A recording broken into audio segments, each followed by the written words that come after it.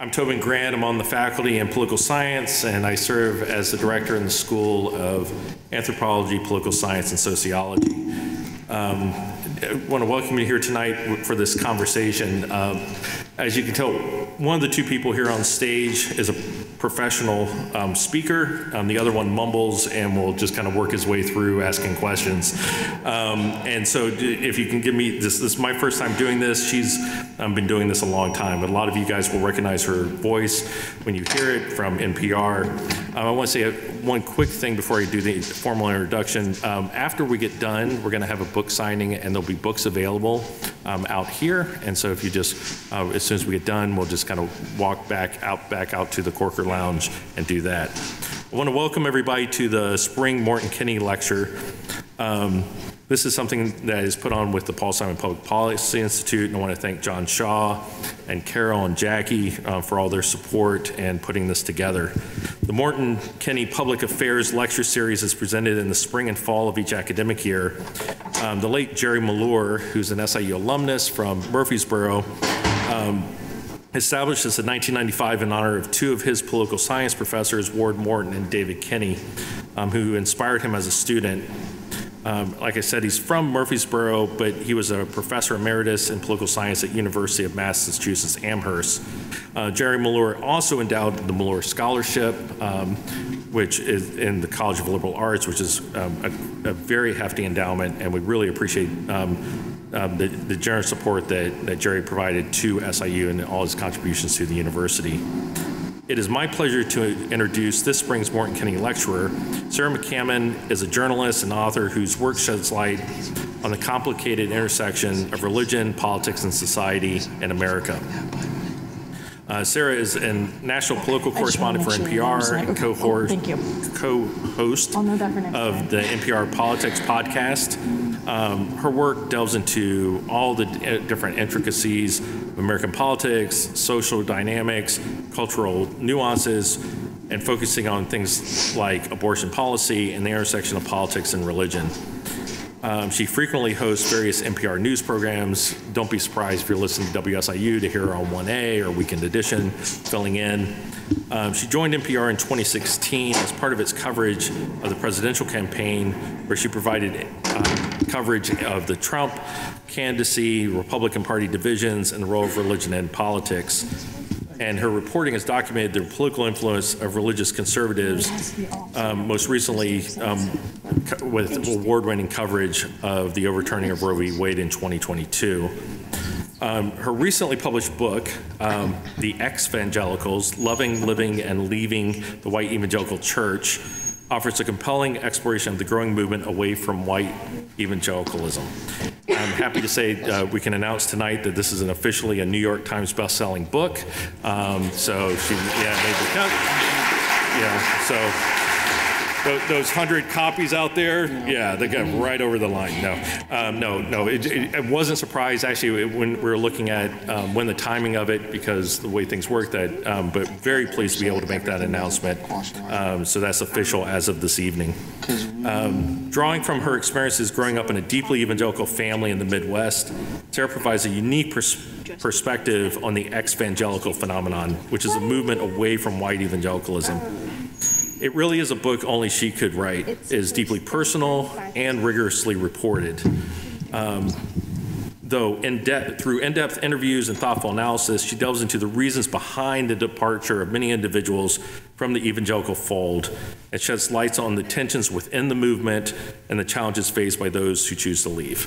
So please welcome Sarah McCammon.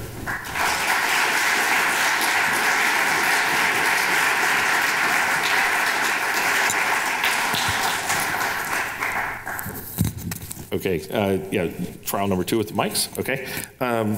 So what we thought we'd start with, we're talking how to do this is we're gonna do this as a conversation, and I'll have some questions to kind of get things started, but we're gonna start with her doing a reading from part of the book to help give it some context, and then we'll go for 20 minutes or so, and then we're gonna open it up to questions from the audience, because we really want this to be a participation of the community with this, okay? So Sarah, you wanna go ahead and start? Yeah, thank you.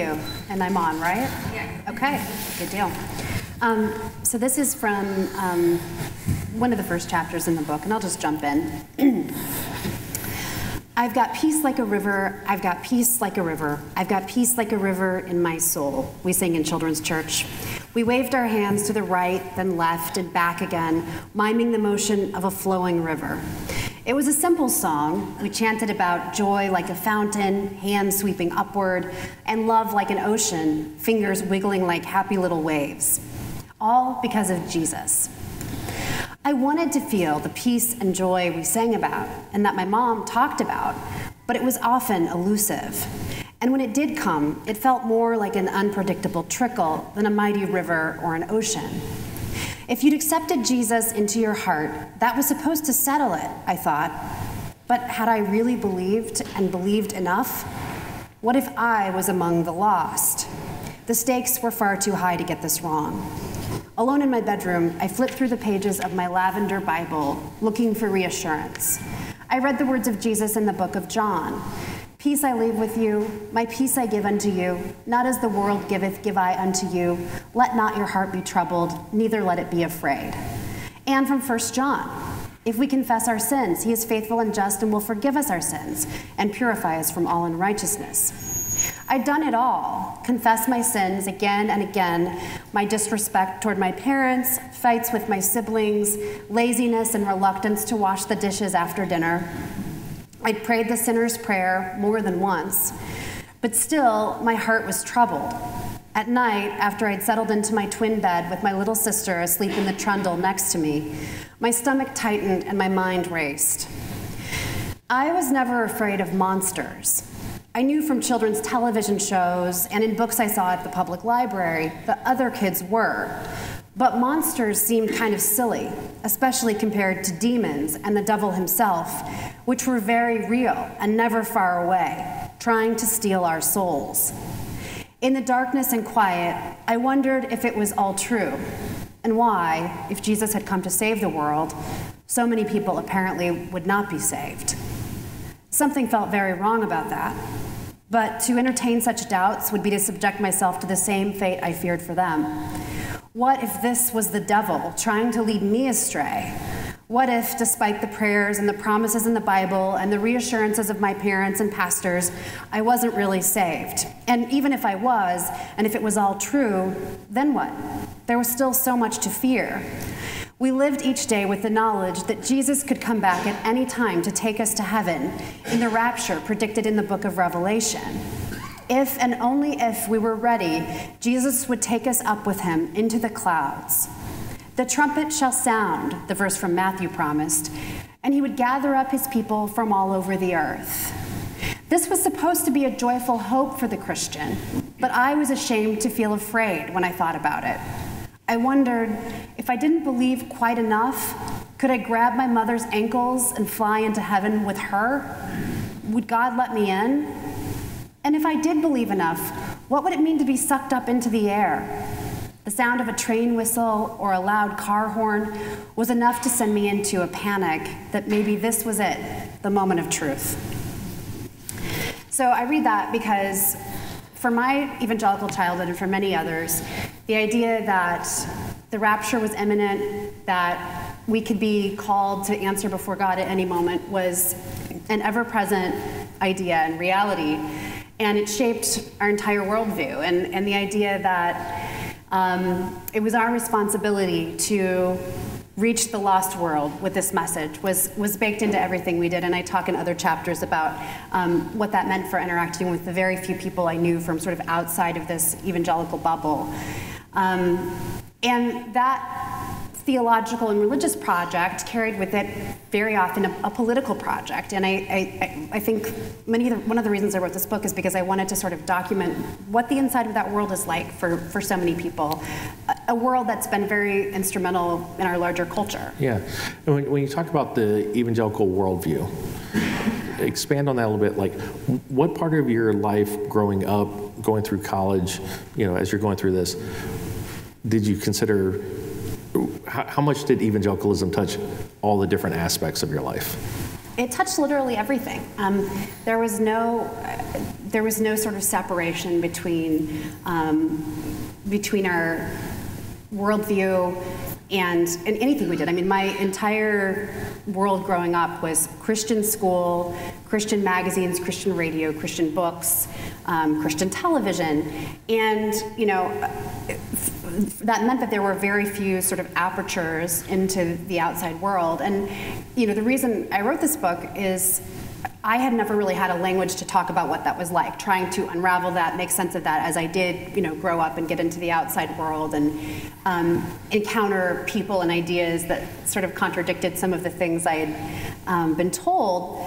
And when I was covering the 2016 campaign and reporting on the rise of Donald Trump and reporting on the white evangelical movement, in the back of my mind was this world that I had come from. And I knew how influential it was. I knew how it shaped the thinking of many people from that community. And in the course of reporting out a story about how evangelical women were responding to the Access Hollywood video release, in which Donald Trump talked about touching women inappropriately, I heard this word exvangelical. Someone said, some of us don't feel like the evangelical label works anymore.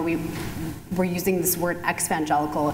And suddenly I realized that there was a whole language and kind of an online community around that same experience of trying to unravel and make sense of this worldview. Yeah, so give us a picture of when you talk about evangelicals and then when you talk about exvangelicals. So how would you describe that group of people?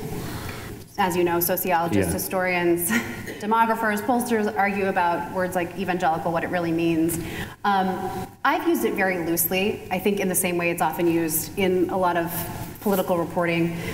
Generally, I'm referring to theologically conservative Protestants. And I know there's a religion scholar in the room, and we could talk about all of this sort of subsects. There's a sociologist, Lydia Bean, and she's written a book, and one of her descriptions of it is that and I would find this useful to explain to people.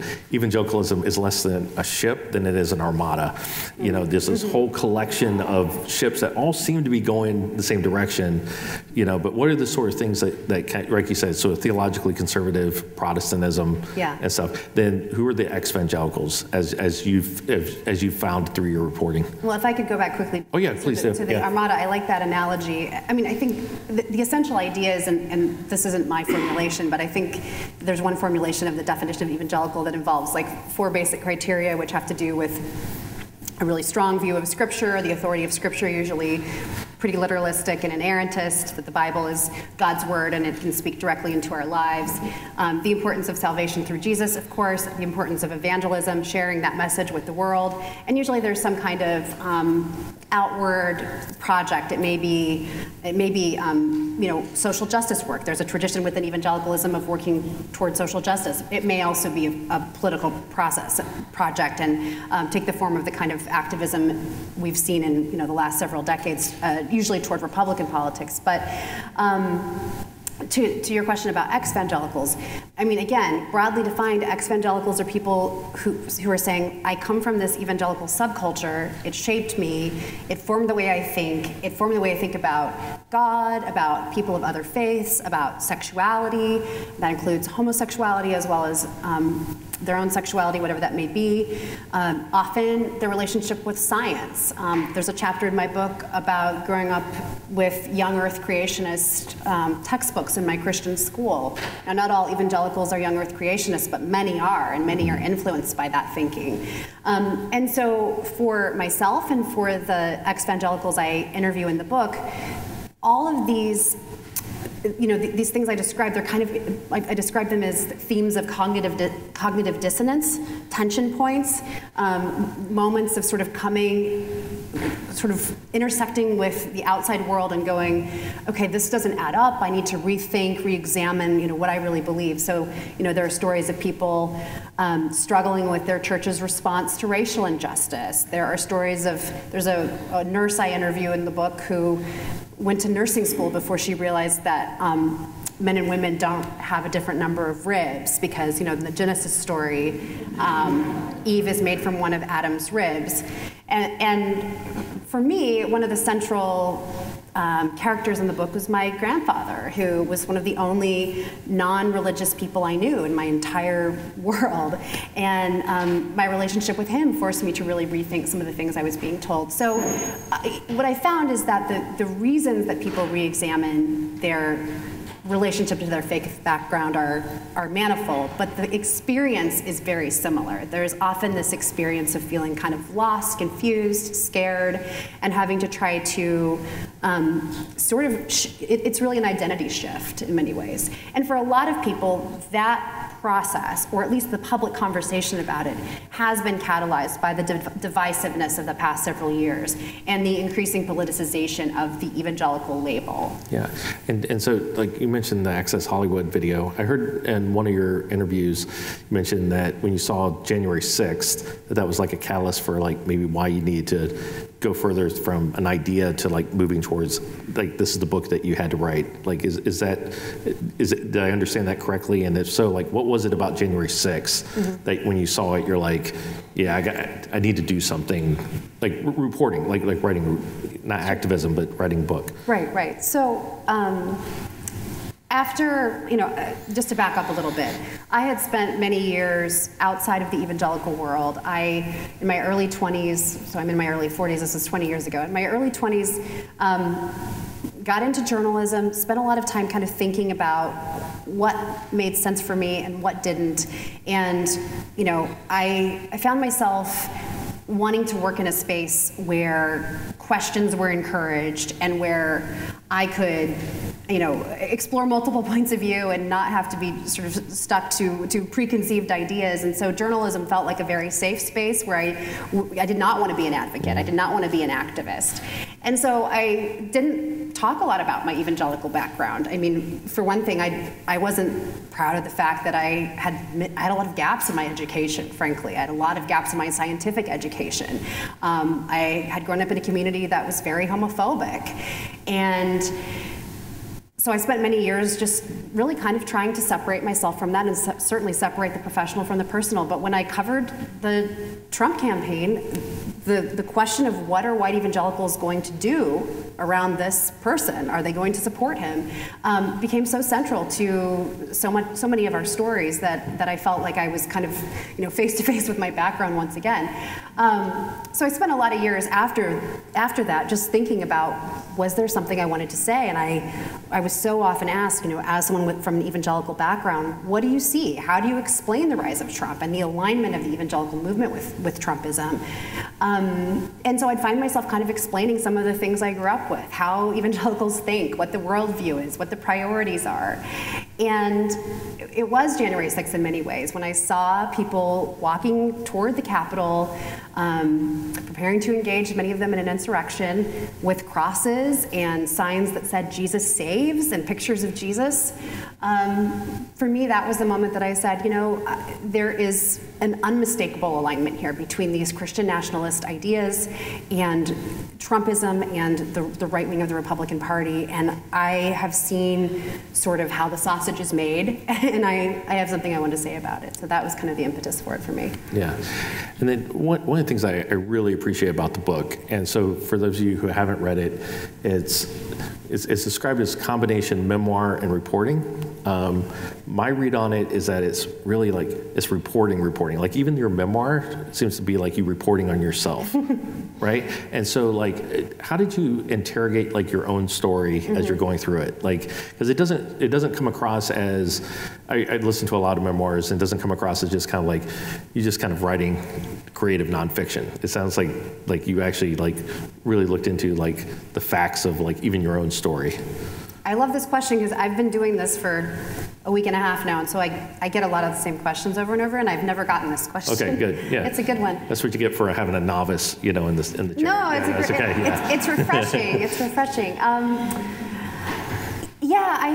Well, a couple things, right? So as a journalist, I mean, every sentence I write in stories, I like to know where it came from. Like I even double check, not Vice President Kamala Harris's name, but like I check things I think I know, because it's so easy to have an off day and transpose somebody's title or misremember something. And so writing a memoir about things that happened 30, 40 years ago is a little bit daunting. And so I had, like I said, in 2017, spent some time just trying to get down some of my key memories, my core memories that I thought really explained why I felt like I had to make a breach with the community of my childhood.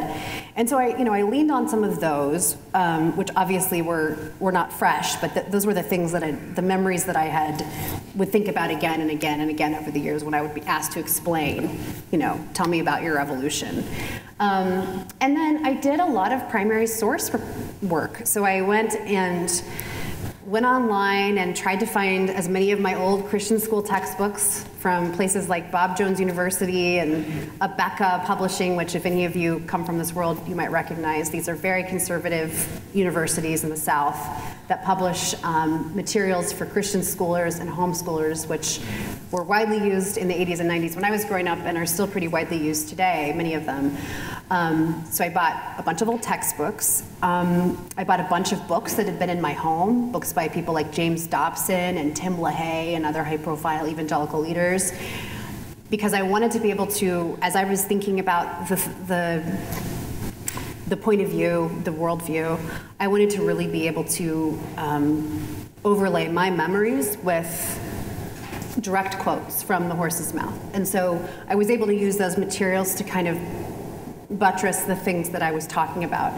And then I also went and pulled my old journals and papers and emails from my mother. Yeah.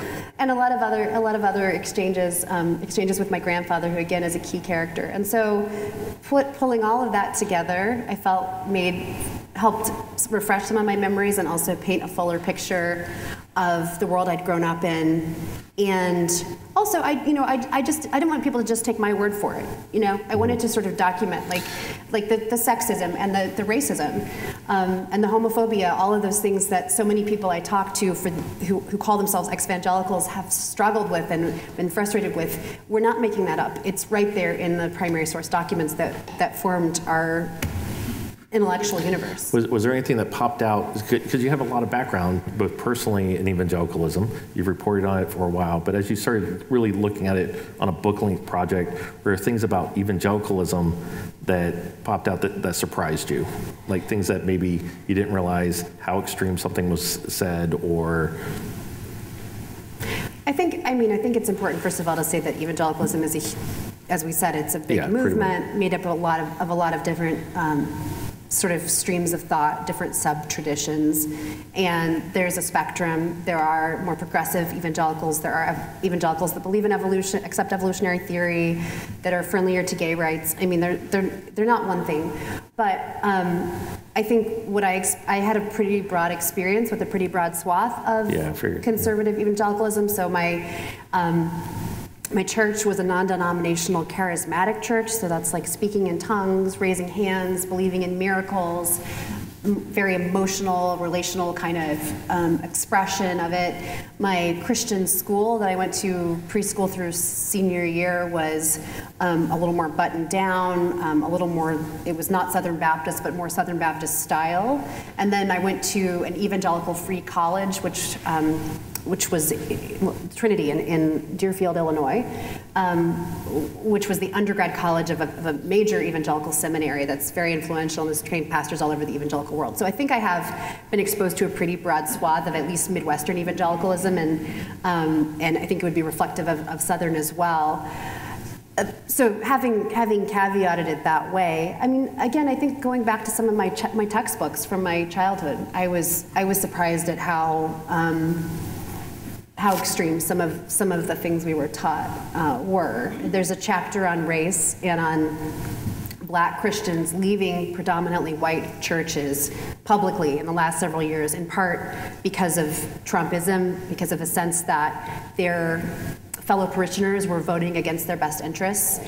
And I talk in that chapter about I go back to some of the textbooks and I talk about the way that slavery was portrayed, and it was, at best, it was jaw-dropping, glossed over, and at worst, it was horrifically inaccurate. A glowing picture, a relatively glowing picture of what happened, and so some of those, stumbling on some of those things, which I didn't have a clear memory of anymore because it'd been so many years, was pretty shocking. Yeah.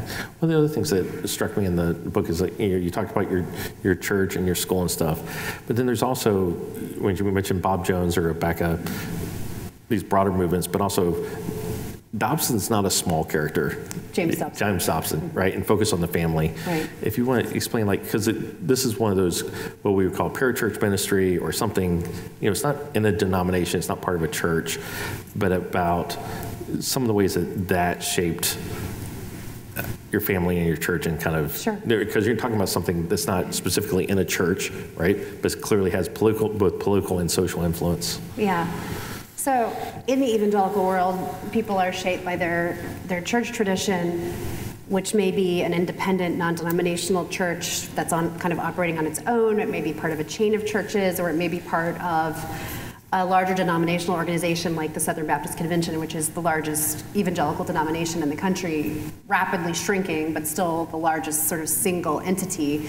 I mean, evangelicalism is sort of by design decentralized, non-hierarchical, unlike the Catholic Church or even a Presbyterian church where there's a clear sort of hierarchy and order of operations. Evangelical churches tend to be much more independent. And so there are these big parachurch ministries like Focus on the Family that have exercised huge influence. And many of you, I'm sure, have heard of James Dobson, who founded Focus on the Family. He's still alive. He's no longer with Focus. Focus is kind of doing its own thing these days. But James Dobson originally was a psychologist who focused on providing marriage and family counseling to evangelical Christians starting, I think, in the 70s. And certainly by the time I came along in the 80s, he was hugely influential. He was writing parenting books, and his organization was putting out just hundreds of books and magazines and all kinds of materials on mostly Christian living and family life, and then they expanded into sort of entertainment magazines for teenagers and children. And it was all centered on this conservative Christian worldview. And gradually over time, Dobson morphed into politics, and he focused on the family, founded spin-off groups like the Family Research Council, which still operates today and is very influential and has been named a hate group by the Southern Poverty Law Center because of its views on LGBTQ people. But it's I think hard to grow up in an evangelical household of that time without Dobson being just a household name, a kitchen table conversation. In my house, there was the Focus on the Family monthly magazine. There was Citizen, which was the magazine published by the Family Research Council. I got Brio magazine, which was like a Christian alternative to teen magazine. There was Clubhouse, which was a Christian version of Highlights, and many, many others. Because Highlights is dangerous. I got Highlights too, I have to say. But we were just enveloped in this subculture. And because of that, Dobson became a trusted figure who, amassed a mailing list of millions of people. And so, on the one hand, he was publishing books strongly advocating for corporal punishment, which I talked to a lot of people in the book about the trauma that inflicted, particularly when it was carried out sort of literally in the name of God. And then he springboarded into politics and has been hugely influential in shaping the thinking of evangelical political leaders. And so, people have compared him to sort of an evangelical pope because of his influence. I mean, there are many others, but he's probably the single most important figure, at least in my childhood. Yeah, and then before we turn it over to the audience, I wanted to say one of the things that I think you do a masterful job in the book, and I've mentioned this to you, is blending your story with also the story of the people that you interview, in a very you don't find many books that can do it. I haven't read a book that's done it as well as yours has. But it's also, like you mentioned, the story of your grandfather lines through there. I wanted to give you an opportunity to just talk about anything you want to say about with your grandfather's story that's here, because I think you do, because it's his story. His story's intertwined in that throughout your book.